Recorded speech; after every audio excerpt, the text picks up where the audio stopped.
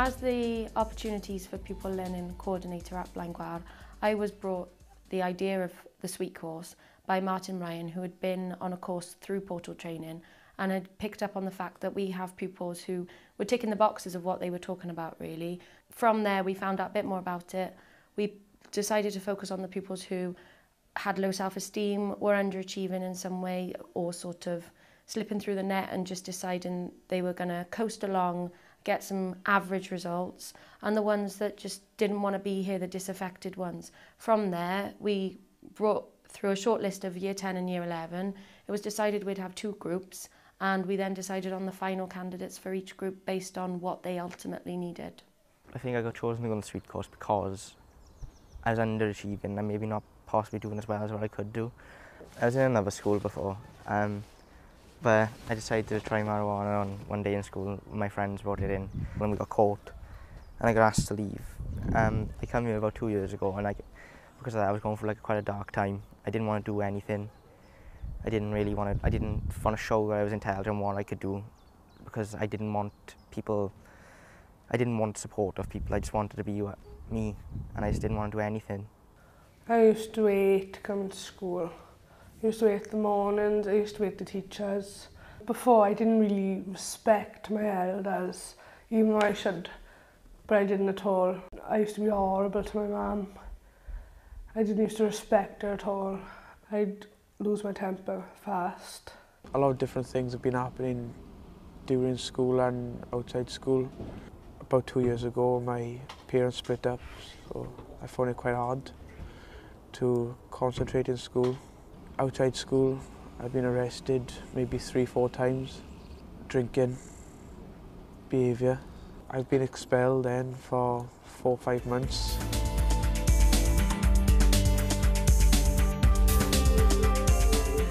With the Year 10 group, we had some very loud characters, some very intriguing characters. Some that would slip through the net and were quite shy and retiring, mostly the boys, and then some very loud girls who were, for some reason or another, not quite fitting in with what they wanted to do.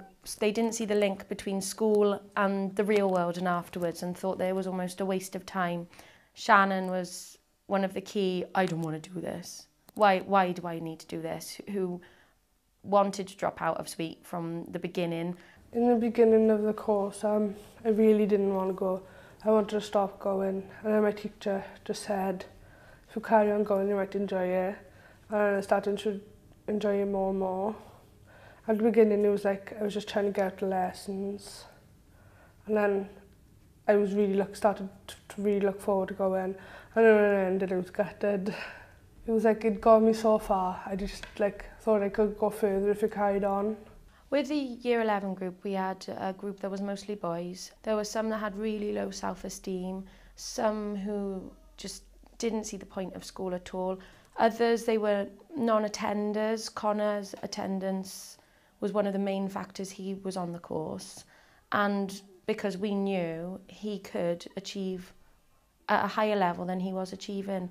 When I first went, I thought it's just going to be it's like a couple of my friends were maybe not as intelligent as me were on it as well, and I thought it was just going to be for people who were stupid and couldn't do it. But no, it was just encouraging me to do better. Same was for everyone. It showed me how to focus myself, basically. When I started the Sweet course, my behaviour was just the same. I started it, I walked into the classroom, I thought, what am I doing here? I felt like an idiot. When I was on Sweet, I was just being funny, knowing my attitude. Just being funny, make people laugh, and it weren't getting me into trouble. The best part of the Sweet course for me was to find out the different opportunities in life that were available to me. I think Sweet taught me that things ain't as bad as I make them seem to be, and I over-exaggerate sometimes, and it helped me to realise that things ain't that bad if you give them a chance. Through Portal Training, basically, it was really easy because they gave you everything, and as long as you had the room that they needed for the course, they'd do it all themselves. They'd work for an hour with each group and then go from there. They took them out on trips. They organised lots of different activities for them to keep them focused, and the changes in the group were incredible. Halfway through, when we did the round robin, teachers were generally commenting that there were classroom behaviour, corridor behaviour and attitudes towards the work were not as hostile and aggressive. The sort of maturity that they gained from it, and the idea that they could take ownership, their understanding of the bigger picture, that school has a point, and confidence. I think just generally they're happier. Before the sweet course, I didn't even know if I was going to make sixth form. I didn't even know if I was going to get any GCSEs. The sweet course finished. I've got 8 GCSEs. I thought I'd never get GCSEs, and I'm only in year 10. I've hardly started my exams and I've got 2 already. I've changed so much. Everybody have told me how much I've changed.